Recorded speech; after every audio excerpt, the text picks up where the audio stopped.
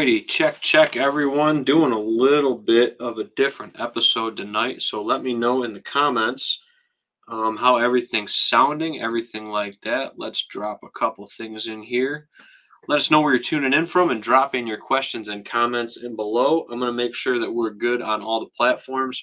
Should be streaming on my personal Facebook page, the 100 Proof Whitetails podcast Facebook page, and the Old Tin Cup YouTube channel, which is where we put the 100 Proof Whitetails content up. I'm just making sure that we are all good on this, making sure all the privacies are good, marked to public. That way, anybody can check these out, share them, etc. Got a lot to talk about tonight. I know we're getting a late start with it, and we'll kind of explain why. And I'm running a solo show tonight. Talk about the why for that too.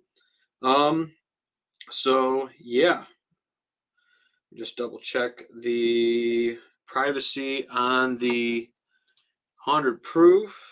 We're perfect. We're public over there. So anyway, we should be all live across all the platforms. If you guys could let me know how the audio is here in the office, that would be great. Like I said, first time trying it down here tonight.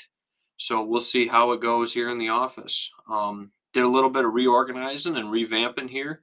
So we'll see how it turns out long term. I wanted to set this up for being able to do virtual Zoom conversations and calls with clients and stuff like that. A little bit more professional.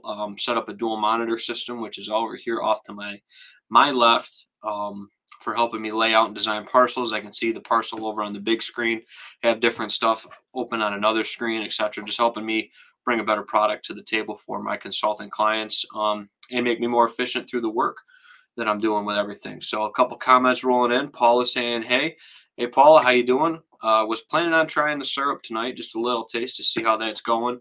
And we'll see how that's going. But I'm just getting back home, literally. I know, like I said, we usually try to shoot for about a 7 o'clock start, and I'm about 45 minutes late. That's why we say 7-ish for our start for our shows. So thank you guys for tuning in. Appreciate it. My mom says sounds good. Thank you for the feedback on that. Like I said, that's the only thing going forward, because I don't run a mixed board or anything like that with my podcast audio or anything like that. So all these are going to be, recorded up live, and that's what you get, single takes. So Nick Scott tuning in says, hey Ben, what's up, buddy? A lot of stuff, man. A lot of topics to talk about tonight.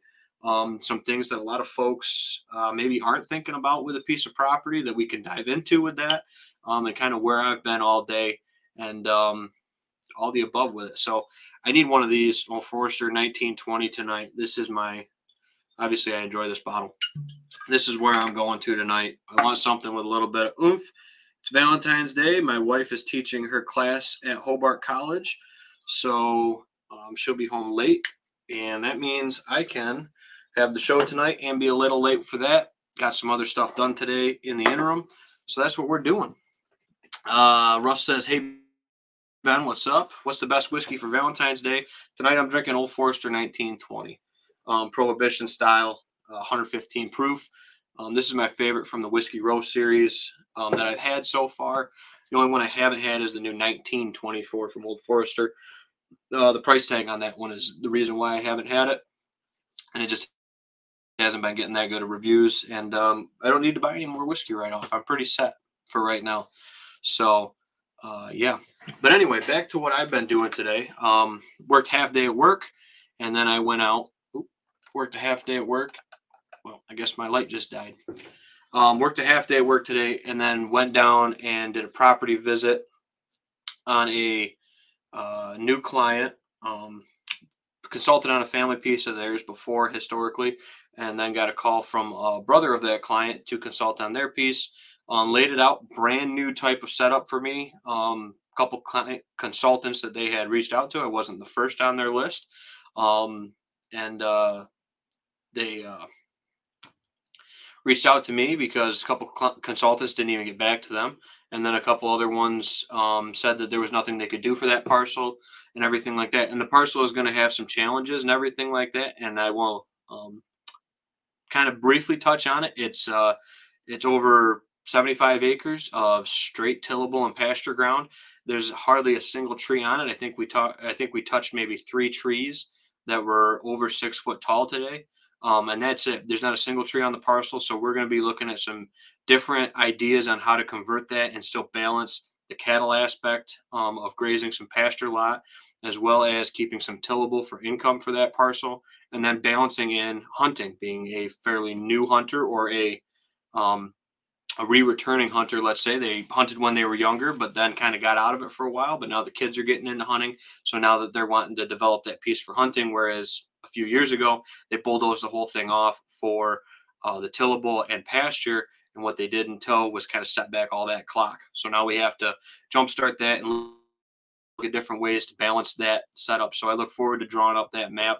I wanted to get it on a screen. I have certain guidelines I'm working with areas that are going to turn into pasture in the next 3 to 5 years, areas where the fields aren't yielding, which is how we're going to have to blend some of that into the plan, and being totally upfront and honest with that person throughout the whole process of today, and just talking to them about how to what to expect from this, and this isn't going to be taking everything, going full on. You have to still balance the uses of that property with the hunting, and then keep your goals and everything realistic with the outcome on how that turns out too. I think it does have some great potential because of some of the other habitat loss in the area.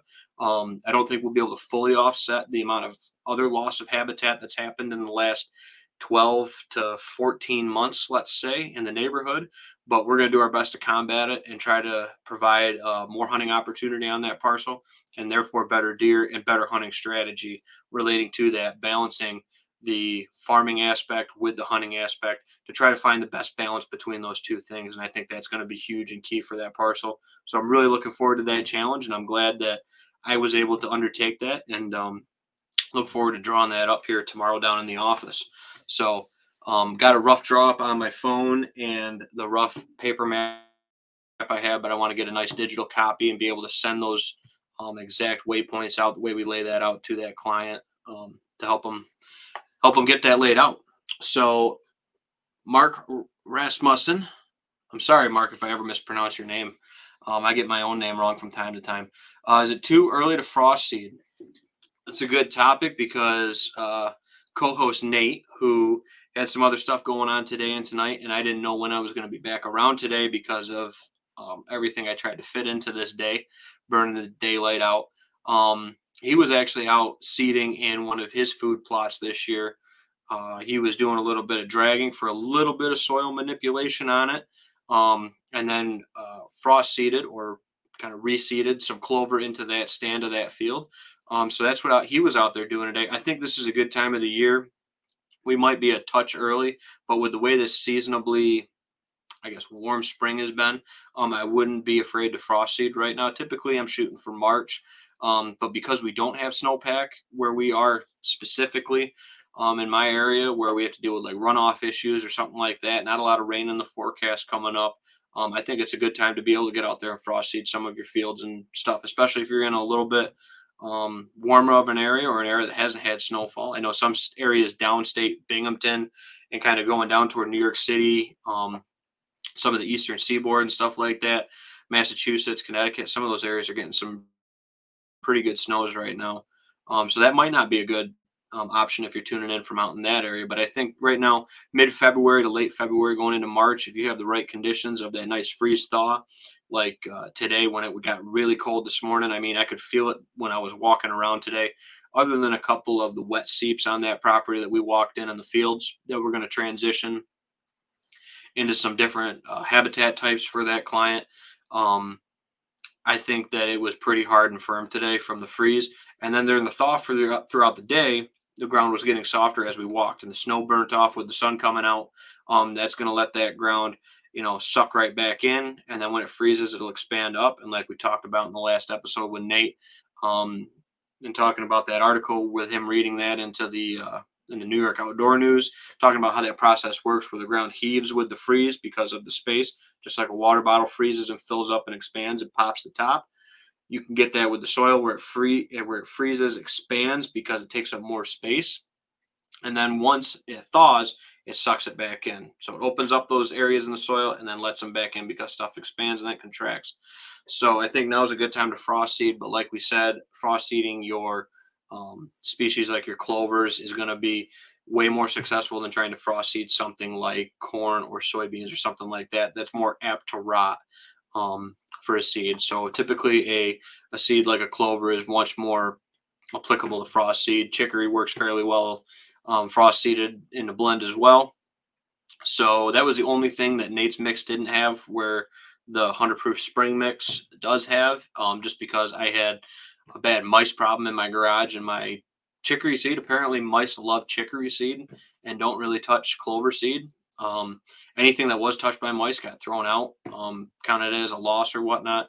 But all my chicory I had just got completely ransacked by mice. Area of my garage I hadn't been in for a couple weeks, and it didn't take them very long to defeather the entire bag, literally, and just made a huge mess. And unfortunately, we threw all the chicory out. So I got to get a little bit more to reblend up for the rest of my frost seeding I was going to do for the experimental plots. But tweak the blend a little bit for Nate for his mix today. So that's what Nate was out doing today while I was out consulting, running around, meeting farmers, all sorts of different stuff. So a couple comments rolling in. Nick Scott comments in, says, took your advice on hinge cut and the red pine and created a screening and bedding cut. Deer are loving it. Yeah, that's one of the really nice things right now this time of the year. And I'm glad to hear it, Nick, that you can really see that real time deer usage in some of these locations that you're doing this habitat manipulation to, whether it's thinning out around apple trees, dropping some limbs if you're pruning them, or if you're dropping some of your cuttings from your habitat work that you're doing, whether it's a hinge cut or it's like a mix of traditional felling cuts mixed in with that hinge cutting. They're definitely going to utilize those tops in that cover and structure. The one thing I would do is go back into these areas, and this is something I don't think is talked about enough, and really making sure that you're not boxing them in. If there's an area in your cutting that you would like them to use, and for whatever reason they're using, let's just say, this half of your cutting and not this half of your cutting, try to figure out why they're not using that, whether they're not bedding in it. That could just be wind direction, could be sunlight, different exposure rates, different cover and structure that the hill and topography provide, could be a bunch of different things. But if they're not even getting in there and browsing in one area of it or not, it might be that they feel too confined or boxed into that area. So don't be afraid to go back through. And I do it a lot, is you get perfect textbook hinge cuts, but it just ends up being a little bit too thick for what deer like. And you have to go back through and open those trails back up and give them multiple entry and exits out of that to make them feel safe in that location. Nick said, should be able to get a lot of hardwood regeneration growth in there. The red pine are very thin. I mainly took out cherry, ash, and maple with some hickory and beech. Sounds like he had a nice little mix of a diverse pocket in there of timber species. So with putting those tops on the ground through your traditional felling or hinge cutting or whatever you were doing in that location, making sure you got enough sunlight. If you're looking to keep those hinges alive, that's kind of a main takeaway with it. You will definitely get some regeneration in those areas where the tops are protecting those young tree species. And that was one of the cool things that I got to see and really show that client on a real-time basis today, was some of the areas where he had pushed up some brush in the ditch bed, where we were looking at it and saying, man, there's, he's like, there's not just a lot of growing in here. I said, well, it is. It's just the deer have ate what good little stuff is here. And he's like, well, what do you mean? So we looked in some of the brush piles, and there's raspberries 6-7 feet tall. And there's, tree saplings coming up, ash and dogwood predominantly. There's a little bit of a wetter spot where you kind of push the tops up into. And we really got to see that real life seclusion cage of that brush pile. And I said, this whole ditch would be full of this right now, pretty much. But because of the deer density and stuff like that, it's just kind of overwhelming some of this area, and letting these areas go a few years, trying to keep them thick if we want to keep them thick for habitat and cover and food value, or if we wanted to kind of turn that access ditch that ditch into an access going up through there, because it's a fairly dry ditch, and with rubber knee boots, you should have no problem navigating it. You're down below topography grade, you can get in through that defilé. And that's going to give a good access point going up through kind of the cut of that property as we kind of lay out these different pockets and kind of divide up the property again, versus what it was when it was more little hedgerows and stuff, a handful of years ago. Now we're going to try to speed up the clock and go forward through different applications in that. So, yeah, Nick, I'm really, really, really cool on that. Want to touch on Nick's other comment here. Left multiple open areas in the cut and multiple escape routes. Sounds like you did a good job layering that in to that thing and having a good plan of that design going into it, man. So I love to hear that. Love to hear that, these spots were things that, we talked about on the show and kind of took some of the bits and pieces of what we're saying and that helped you. We love hearing that. On any side of the perspective, whether it's me, Nate, one of the guests we have on the show. If we're helping you guys out, we love hearing about it in the comments. So thank you, Nick, and thank you everybody else that's always fed in with the comments and topics. We love hearing about the successes. Nate said he was hoping to find a shed or two today while he was out there, but no such luck. LOL. Yeah, it's we didn't find a single shed out there today either. There's not a whole lot of food available because of the row crop coming off and not having a seeded in cover crop or whatever behind that. But yeah, I mean, you could still find a spare one, but if you have a fairly light winter like we've had, I haven't went out and pulled cards. I'm hoping to maybe this week or this weekend, depending on how the timelines flow with everything, to see what we still got holding. But I got a picture from a neighbor the other day, or a short video is actually what it was. And I think he flushed like 5 or 6 bucks out that were bedded up on this little knoll. And it looked like, 5 of those 6 bumped, I believe 6 deer out, and 5 of the 6 at least had antlers or were still holding, which was really cool to see. And that was, I think that was a week and a half ago, but it can happen like that. And especially when they're grouped up like that.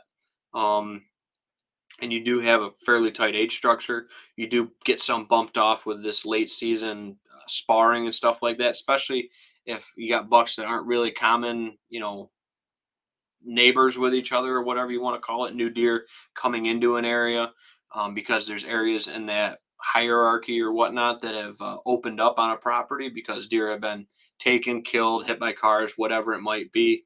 You start seeing an influx of new deer into areas a lot of times this time of the year.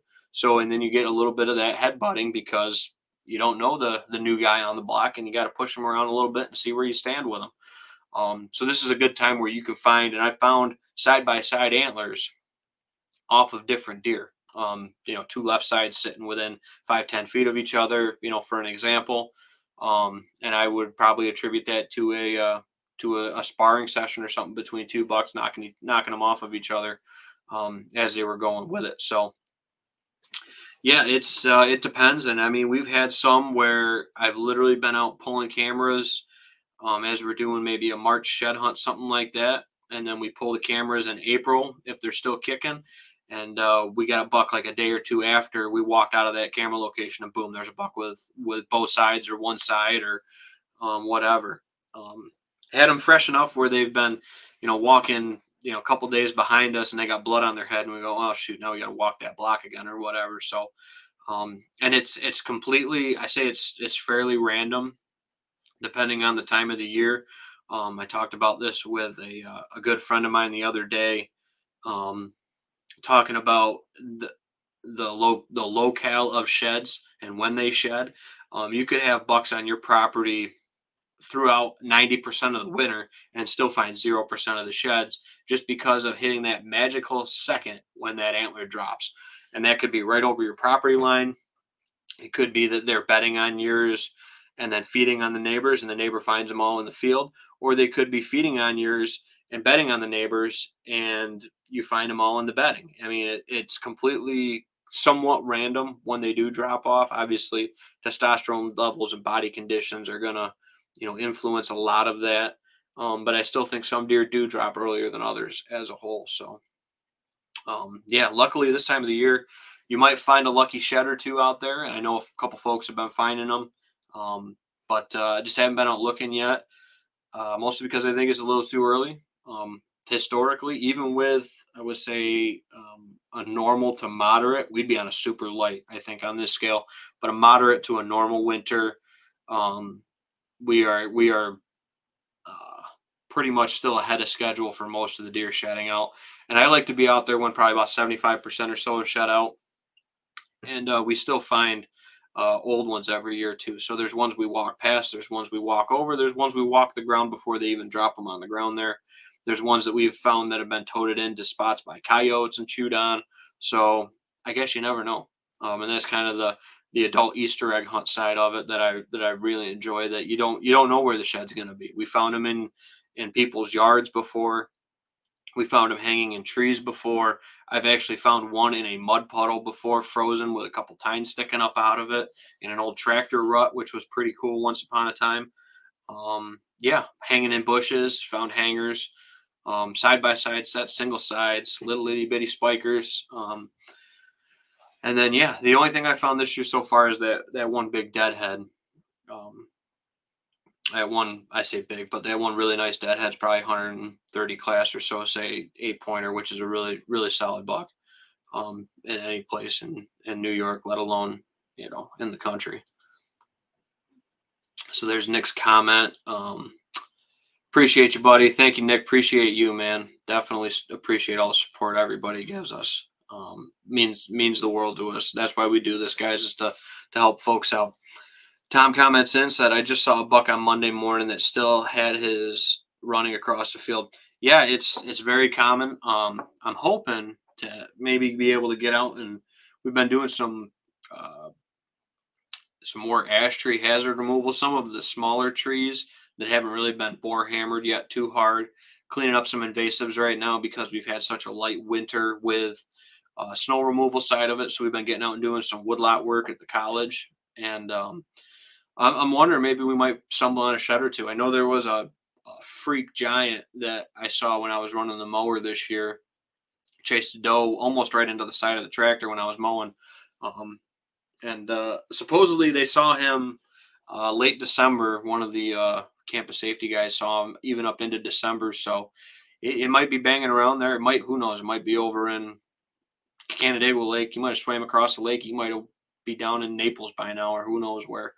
Or he might be, got hit by a car. It's tough to say, but there was a really big one running around the college this year. So, and we did find a few when I was in college there, walking the woodlots and stuff like that.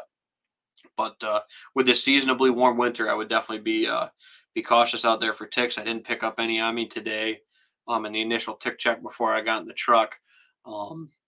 But definitely I've picked a couple off me this year. My wife had one on her in the brief one walk we did have this year together, pulling cards, and that early card pull we did in February on the one property. She ended up with one on her hand, but that was the only one we found that day. And that could have just been brushing the right one piece of brush going into a woodlot. It's tough to say right now, but the ticks have definitely been something that's been more something to contend with the last couple of years, which kind of brings me to another good point for shed season coming up. Permethrin, treating your my brush clothes, I call them. I have a heavy duty set of brush pants that I run for shed hunting. So when I'm walking through briars and stuff like that, they're not poking down through to my legs or poking down through my legs as bad when I'm out there walking around with it. So I treat those with permethrin. My boots get sprayed down with permethrin. That way I'm trying to limit the amount of ticks I might be picking up when I'm out there in the woodlot. So, oh, Nate, good comment. I'll pop this up. So teaser alert, not talking about the hat or nothing, that's on my head, but we have our proof that came in for the 100 proof knit hats, which are available just in time for this,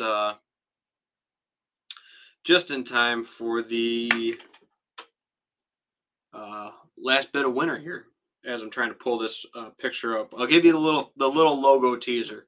I wish I would have been able to pull this up on the screen. Had enough time today with everything I had going on, but I'll try to get it on the screen. So there we go, guys. This is going to be the nice patch going on the knit hats, and maybe we'll put it on the well, it's not a patch, it's a stitched in logo, but that'll be on our knit hats. So we're looking for interest. We're going to put a post up on the page here in the next couple days, trying to generate interest to try to see how many we got to put together for an order, trying to make a a bulk run to make it the most economical for folks. And when we get the final pricing back, we will definitely let you guys know about that. So yes, sorry, Nate, they're embroidered, not patches. Good catch. Kind of caught me mid thing, which brings me to step number 2 of this. Had to because of the Valentine's Sip and Stroll coming up in Phelps, New York, which we will be pouring at 4 till 7 or 7:30, I think. Had to get a refill on all of our stickers, so had to put in a big order for these nice. I went with the 3-inch matte finish 100 proof logo stickers to have at the event. I think we were doing like $2 a sticker or 3 for $5 or something like that for the heavy duty vinyl stickers. So yeah, and let us know. Swing by the tasting. I think we're going to be there, a little bit early to set up and everything like that. I'm sure I'll be helping my wife and Amanda and all them do a little bit of last minute setups for stuff. So yeah, come by, say hi. We'll be at the Country Lawyers, or it's the Old Country Lawyers, which is right between Smoking Tails and the Phelps Art Center, which is the church there on Church Street there in Phelps. Be right out behind, and then right across from another church too, which is just a regular church. But we'll be right there. It's a little red building. We'll have a little placard out front, tasting inside. 100 proof whitetails. We'll be there Saturday. Like I said, 4 till 7, I believe, is the times for that. So we got to be there a little early to set up, but we'll be there. And I think they're going to have maybe a little bit of snack stuff to have a food tasting station in that location as well. We will be tasting 3 different, well, I guess yesterday, I think they are all bourbons. We have 3 different bourbons we're going to be tasting. We're going to be tasting, going up in proof. We're going to be tasting Benchmark Old Number 8, which was a favorite last year of a lot of folks. Pretty easy going, 80 proofer, bottom shelfer, available every day. That's a good one. Buffalo Trace distillate. So if you can't get your hands on regular Buffalo Trace, there is Old Number 8. And then we have, going up in proof, we have Maker's Mark, just the traditional Maker's Mark. Like I said, just a little bit of step up of proof from that 80 proofer.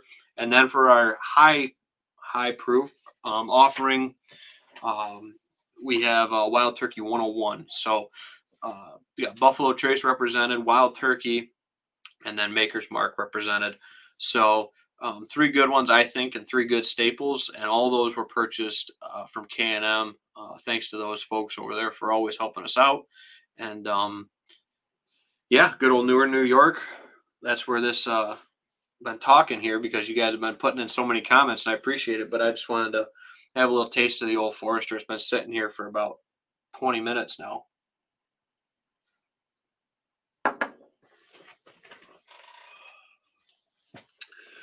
Man, that's good after a long day. That is good after a long day. So, also wanted to shout out Nate while I'm thinking about it. Where is it? Oh, it's right here. So Nate, the other day, I had this idea that I saw for an SD card holder. And Nate whipped me up one of these bad boys, and we'll put a better picture up on the podcast page, but you guys won't be able to see it. But 100 proof podcast, 100 proof Whitetails podcast. It reminds me of that Guess Who game from when you were a kid, because the way the cards kind of rock back and forth when it's not on the little backer drop that I made for it, so it sits at an angle, and not too much of an angle where the cards fall forward. But for the off season, cool thing to sit on the desk when I'm out here checking on my cameras and getting them all ready for season, or breaking them down at the end of season. I have a nice location I can stash my cards. They're all organized, different gigabyte sizes, everything like that. So I thought 40 slots was going to be enough, but then I forgot that I went out and bought some cameras for some folks and stuff like that for different projects I got coming up, and for maybe real estate listings, stuff like that, where I can throw a couple cameras on it, get some trail cam pictures on it, because that's one of the things that I'm noticing, that a lot of parcels listed right now aren't utilizing trail cam photos, whether they're historical photos or real-time photos, especially real-time photos. Everybody's got that picture from 2015 or 2016, it seems like, on a property. But a lot of people don't maybe have what's on that property currently. And that's where I think throwing a couple cameras up when you're creating your listing could be very advantageous to helping market and sell that piece of property for sure. So what else have I been doing today? Been running all over. Like I said, college, then consulting client. Pretty easy going. We sat down, mapped it out, talked about specific locations that we could modify into habitat of lower field yields, wet areas that they were thinking about tiling, and we can now abandon the tiling idea because we're going to transition that into habitat. I have a fair size allotment of land that I'm allowed to tweak a little bit and take out of the tillable program, as long as it fits for different acreage requirements for changing some of the fields, different row requirements for the spacing of the head of the equipment and the size of the equipment that they're using on the parcel. All that got discussed and taken into account with the different year rotations and stuff like that. So again, really cool property. I've never had one that's been 100%, and I say 100 with a little asterisk. It's probably like 99, I guess, total for the acreage, but 100% basically open ground. So it's a legit blank canvas that we are starting from scratch on in a lot of cases. I'm starting to let stuff go fallow. We talked about doing some cutting plantings or plug type plantings with different tree species, especially in some of these wetter areas. There's a lot of nice red osier dogwood native in that seed bank. Not a ton of invasives like honeysuckle and buckthorn that were obvious on that parcel. So that's something that has a little bit of encouragement for me. I did see some of it, obviously, in just about every woodlot you will, but it's one of those things where it's not that big of a concern to me because I'm not walking into a straight field of buckthorn or a straight field of honeysuckle or something like that. So looking at some of the species coming up, and then talking to the landowner about getting familiar with some of these species, because this is stuff you're going to be dealing with, for the years of the rest of your time owning this property. Is these are the species that are going to be here, the ones that are coming up out of the seed bank. And the dogwoods are coming up, they're getting fairly established, and the deer are browsing them once they get to about 3 foot tall. Nice chopping height for them, and they kind of trim them into bonsai trees. But if we're flooding the habitat with good cover, and some of these areas maybe make an area where they could bed in it, for the day or something like that, and try to transition into developing this over time. And that's what I kind of came back to again and again, is this is something that we're going to make benefits that first year, but this is going to need to develop and progress. And Mother Nature is going to have to help us out here with some timing and helping this stuff get along. And that's some of the stuff that you just can't snap your fingers overnight and it makes.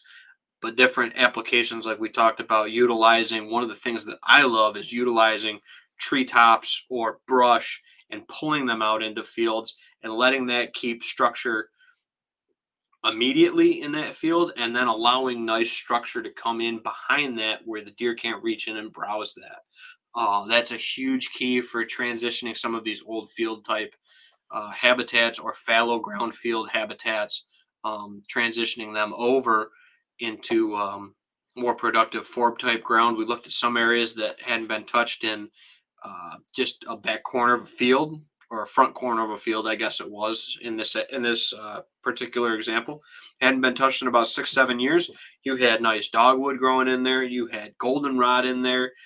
It might not look the prettiest, but it was good quality habitat. And had that been deeper in the property, or a section of the property where it made more sense for a layout kind of side of things with the design of it, that's what I kept telling him. I said, this is what we want to see in a few years. This is the type of structure mixed in with a couple pulled in tops or brush piles, not brush piles necessarily, but some brush in there to keep some structure out in that. You're going to have deer being able to bed out in that comfortably, and fit deer on the property, whereas before it was just food. So you're literally trying to hunt them on the last hour of the day because the first hour of the day, you're probably not going to be able to get out there without bumping them.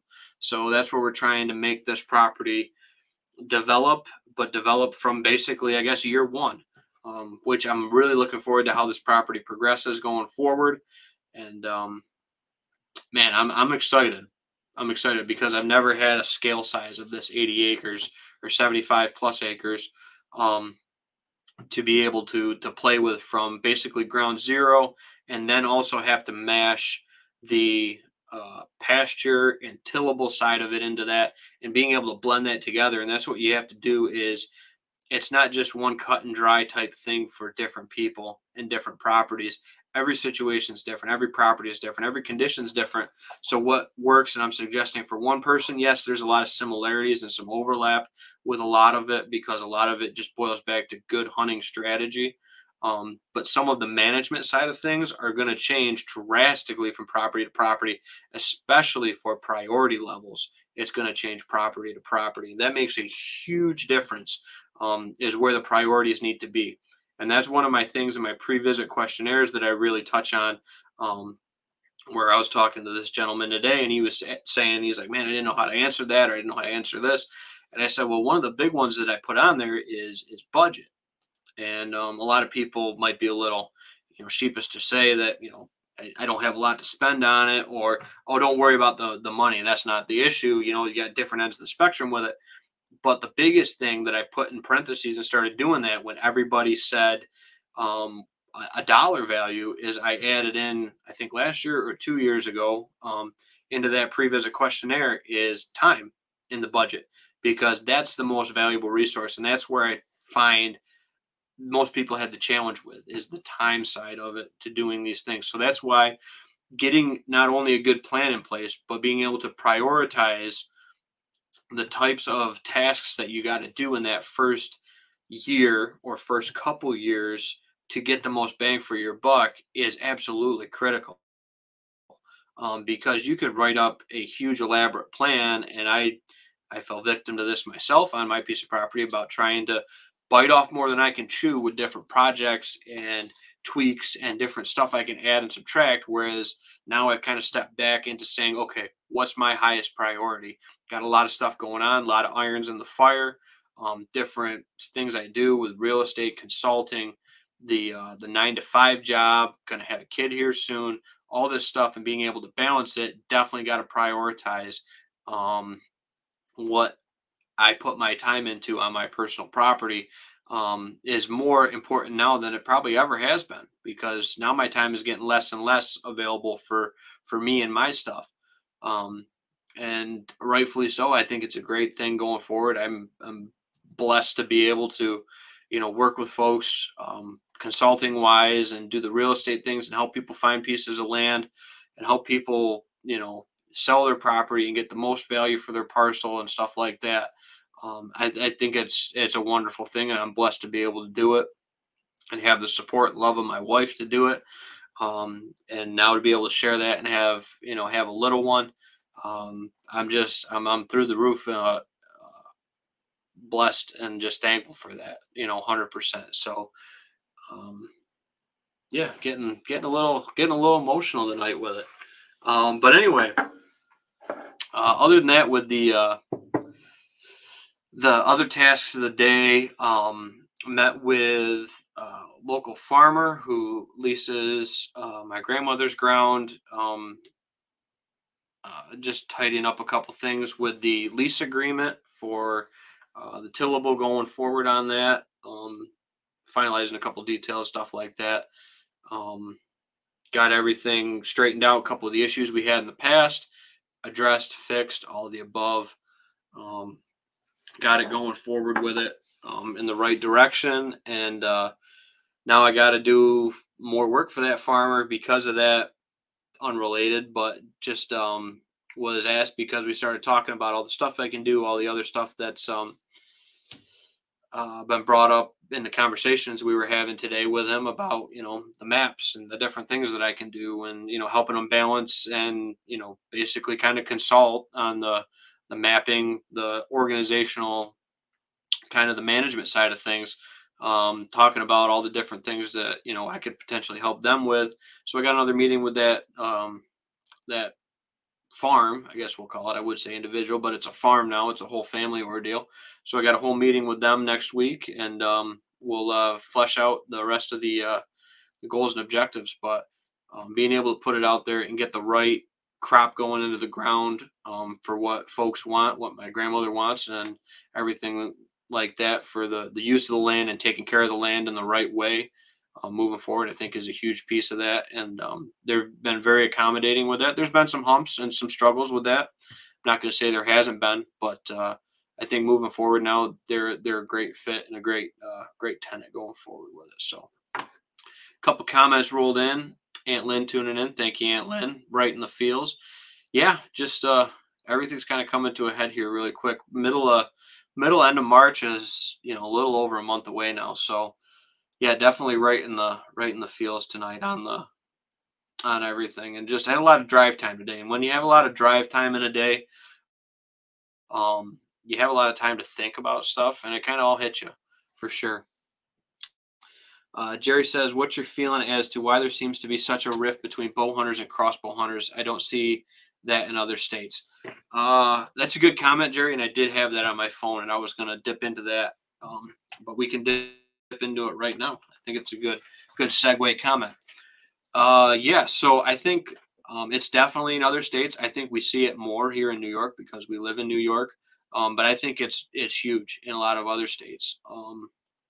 Where a lot of these areas where it's increased the archery harvest as a whole.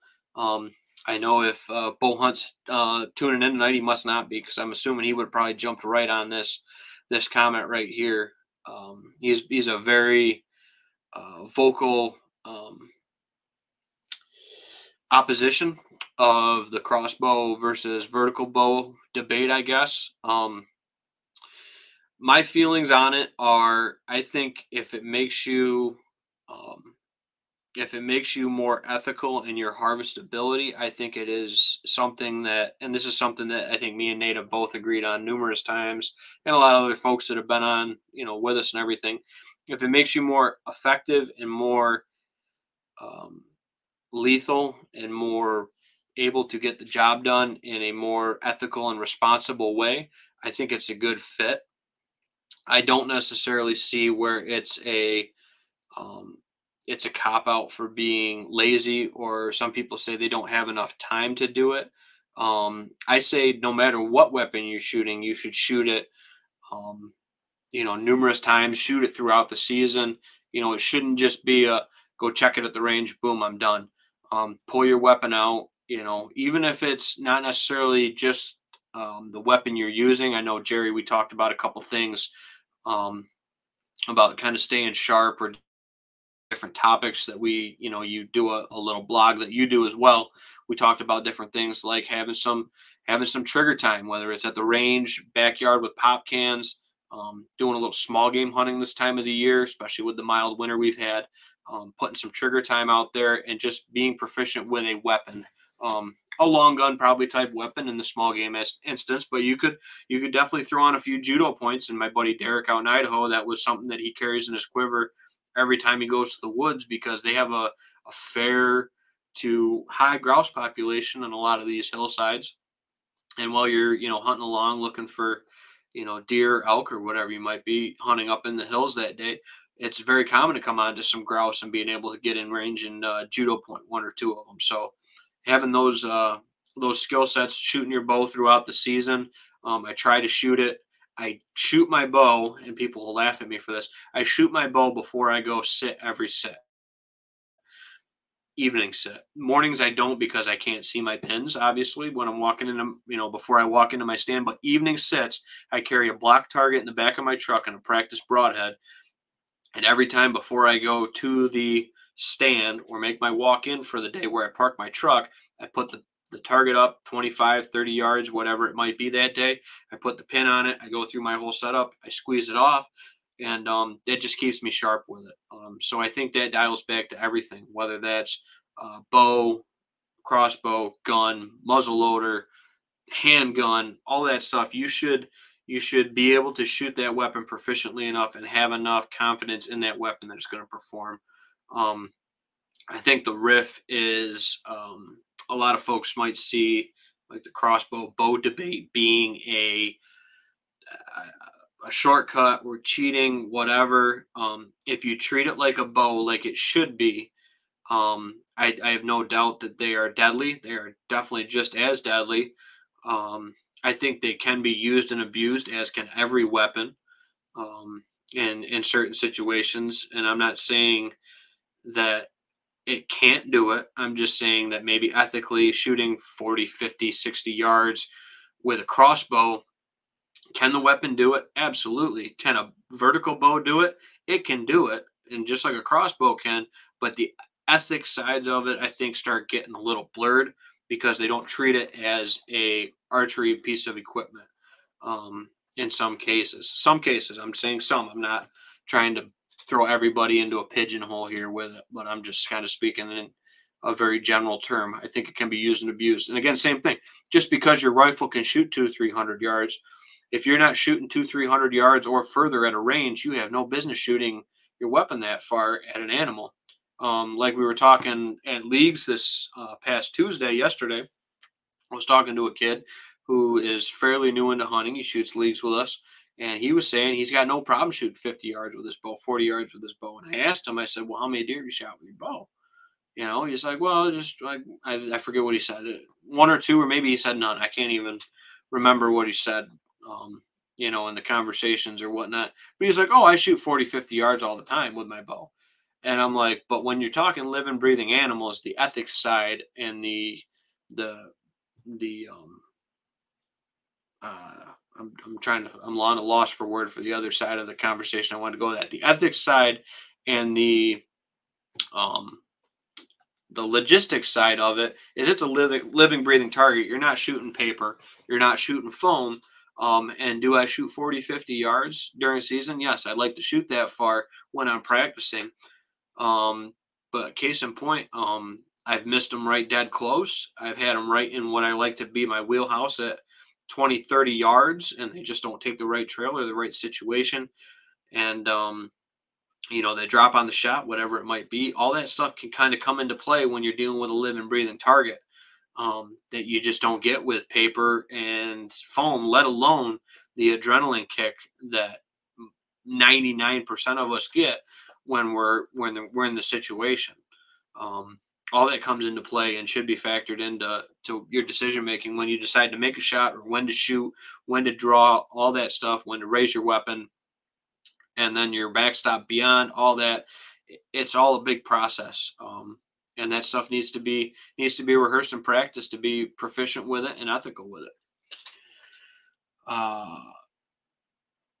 Jerry says, I know I don't have the shoulders I had when I was your age. Your mom and aunt know why. I just can't draw any compound anymore. And that's an entirely fair argument. I'm like I said, I'm not anti-crossbow by any means, whatsoever. I just think that they need to be treated like archery equipment, like they are. And some of these companies that, again, I get it. It's marketing. It's trying to sell a product. You shoot it out of a vise. You can shoot it 100 yards with the right scope, the right setup, everything like that. You can put quarter-sized groups at 100 yards with this crossbow. Shoots, 10,000 feet a second. Obviously, that's an exaggeration, but 10,000 feet a second or whatever. And it's the best thing since sliced bread. Yeah, if you put a vertical bow through a hooter shooter or whatever you call them, that puts everything at the right stop angle, everything like that, basically is like a lead sled or whatever you want to call it for your bow, where it pulls it back, full draw, shoots it with perfect everything, setup, release, all that stuff. Archery equipment can shoot 100 yards. Is it ethical? I don't believe so. Are there some people that do it in different game, different habitats and scenario? Obviously, it comes into play with that. But the people that have the more of the ability or that skill set to shoot that far are unbelievable shots. I still think that they're a different breed of people that can shoot 50 yards efficiently, effectively, and do that. And a lot of these people that are shooting some of these far shots with archery equipment are in more Western states, not as much here in the East. So I think that has a big thing to do with it, of that riff, and that's kind of been this whole little rabbit hole of conversation of Jerry's, diving into the crossbow thing. Again, usually it gets brought up once or twice a show, just because Bo's got to throw the comment in on it, and we appreciate it. It gives good context and different folks tuning in different episodes, everything like that. So, but yeah, I definitely get the argument with it. My dad primarily now hunts with a crossbow versus a vertical bow. Because of different physical abilities, everything like that. But again, case in point, we'll dive back to the story of it. He had a couple years ago, 2 years ago, sorry. He had the opportunity to shoot double wide. The buck he ended up killing with his rifle. He had the opportunity to shoot that deer at probably 40 or 42 yards. I forget exactly what he said he ranged him at. But he had double wide come through, and he just said, hey, he's like, this deer is out of my effective range for archery equipment. I can't shoot this deer, and whereas, some folks might have said, well, I can shoot my crossbow 100 yards. I can shoot 40 yards. Boom. And, trying to figure out what a bolt does, let alone an arrow or whatever does. And the things it can do, it can hit a blade of grass. That's kind of an extreme example, but it could hit a goldenrod, sapling, stick, twig in between you and your target, and totally deflect.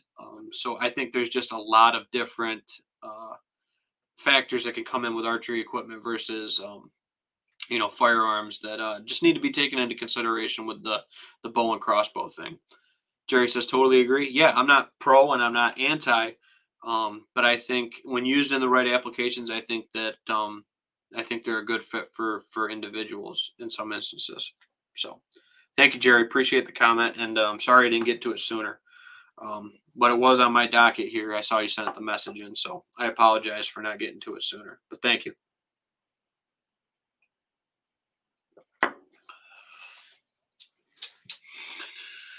Tom says, I have seen some videos of people hunting and shooting at these higher yardage. It is crazy, but they are lethal. I think bow season should have either cross or vertical. Again, I can see both sides of the debate with it. I think too that if you are using a crossbow, I think you should have to take a bow hunter safety course in New York. I am a firm believer in that you should have an archery sighted education to your thing, and not just say that you watch the video online and that you can use it because you watch this video and you sign a little slip in the book. Last I knew, that was how you were able to use a crossbow and use it under a muzzleloader stamp. And I think that New York State's kind of struggling where they're trying to fit where a crossbow fits into the whole situation. And I understand the why side of it with the muzzleloader permit. But I still think to hunt during archery season, where we are in the southern zone, I think you still should have the archery permission to be able to use a crossbow with a muzzleloader tag, if that makes sense. Or have a separate stamp that you have to buy that's a crossbow stamp, or something like that if you're going to use that weapon, and then be obviously trained into how to properly utilize it. I can't tell you how many people I've talked to that work on bows, specifically at like Heritage Outdoor Sports, where they say these people have no idea how to assemble, shoot, use these weapons. They just don't put the time in with that weapon to get familiar with it. I can't tell you how many blown up bows I saw in the back of the bow shop this year at Heritage, because people are just either not reading, how to use this weapon versus other, models or whatever it might be of that weapon. But I think that the crossbow side of thing as a whole, I can't say as a whole, pretty close to a 50-50 split on the crossbow side of things gets abused. I'll just say that in a lot of cases, I think in some way, shape, or form, it can be abused. I think that's not a majority necessarily, but it's, I would say, a fair 50-50 split. I think can be abused, and just because of misconceptions about the product, I think is the reasoning for that kind of abuse or whatever. Abuse, I guess, isn't the right word, but kind of the misuse, I guess, is just due to a lack of knowledge or a lack of understanding about the weapon that you're using. It was the same thing when I was talking about trying to take a deer with my pistol for the first time and having numerous deer opportunities before I ended up taking my first.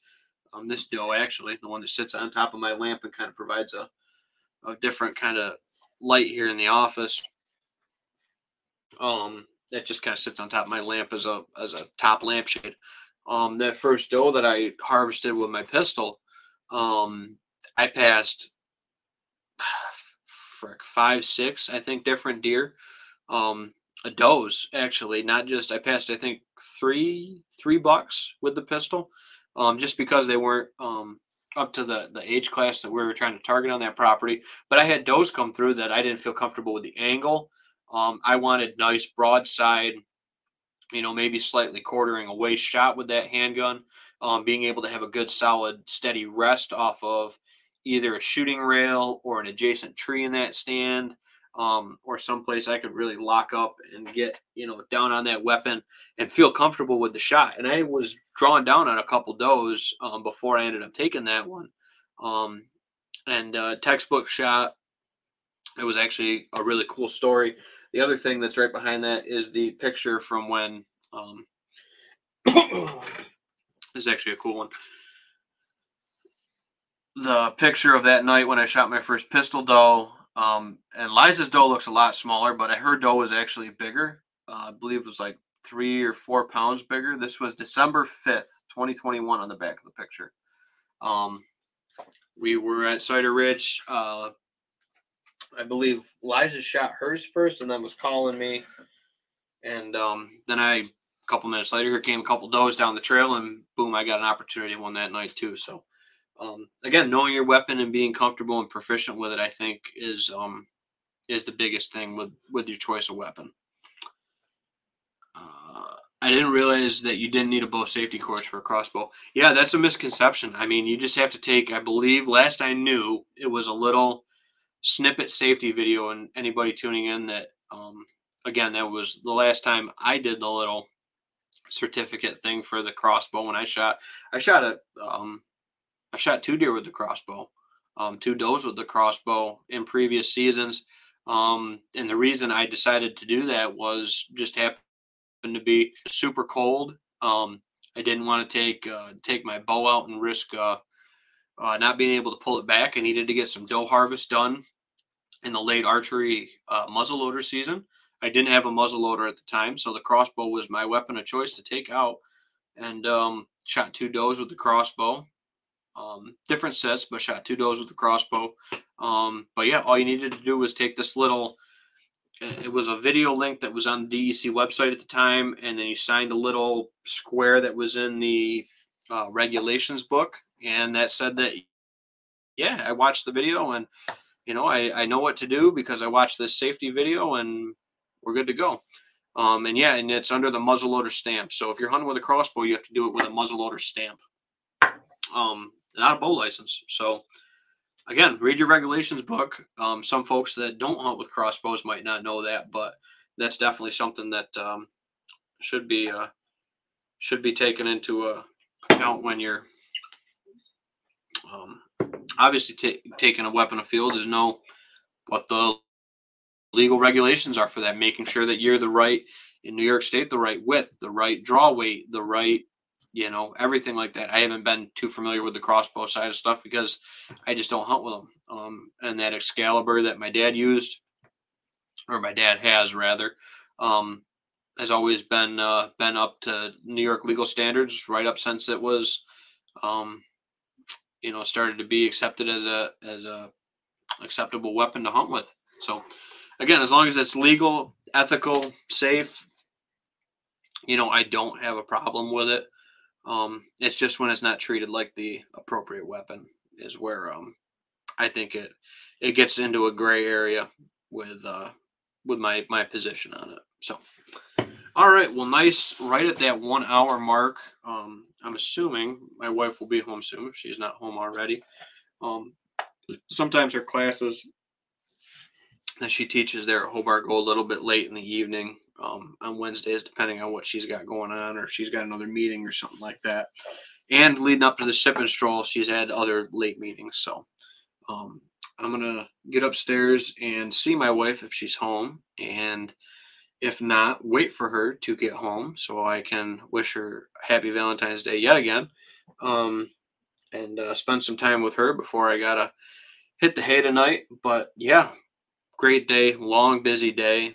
A lot of stuff accomplished, and was able to still get down here and shoot up a podcast episode for you guys. So, thank you, Mom. Sorry. Not Excalibur, 10-point crossbow. Good point. Good catch. Sorry. My bad. I remember he was between the 10-point and the Excalibur. I think that's why it crossed in my head crossed a couple wires on it. So, thanks, Mom, for the correction, and thanks for tuning in all the way through this. Appreciate it. So, again, we'll be posting...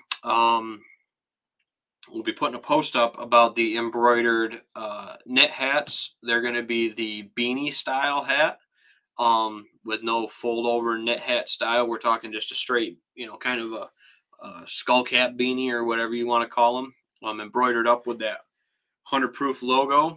And I think they did a real good job with it. So we're just finalizing pricing and stuff like that. And that's how it comes out on the embroidery machine. So really, really cool. Something we've been waiting on. I know the embroidery machine's been down from the lady that we reached out to, the local small business that we reached out to for that. So yeah, we got a lot of other stuff coming up. And then the sip and stroll this Saturday. Hope to catch you guys there in Phelps. And then a lot of other cool stuff coming forward. We got to do some follow-up videos and some in the field videos going forward to give you guys more what you want. So if you want to see anything specifically featured, I know frost seeding and hinge cutting have been some things that have been top priority questions for a lot of folks. Hopefully get out there and get a couple of them shot up and or posted some tips and tricks and stuff like that, and some posts from other folks to be able to help you guys out. So thank you guys for tuning in. If you haven't, please head over to the YouTube page, hit the subscribe button and the little bell notification so you get notified whenever we do any of these live streams, episode podcasts, anything like that. We are available on Apple Podcasts, Spotify, and any of the major podcast platforms. And if we're not where you listen to your podcasts, let us know and we'll get the stream linked up over there as well. So thank you guys very much for listening to 100 Proof. We're going to try to do one of these live episodes from the tasting on Saturday. We'll see how it works. I don't know how the internet service is going to be in that location. We're going to try it, but no promises with it. And if not, we'll be doing our Fresh Crack Friday video that gets posted every Friday at noon for the whiskey kind of side of stuff. And then, yeah, all the other content in between. And thank you guys so much for the support. It means the world. And hopefully Nate's back next week. He'll definitely be there at the Sip and Stroll this weekend. And we'll catch you all next time here on the show, whether we're in the office, at the bar, in the deer shed, or taking the show on the road for an episode. I think we had whiskey road trips or something like that got thrown out at my wife's baby shower this weekend. So stay tuned for more episode, guys. We appreciate the support, and have a good night, and happy Valentine's Day, everybody. Cheers.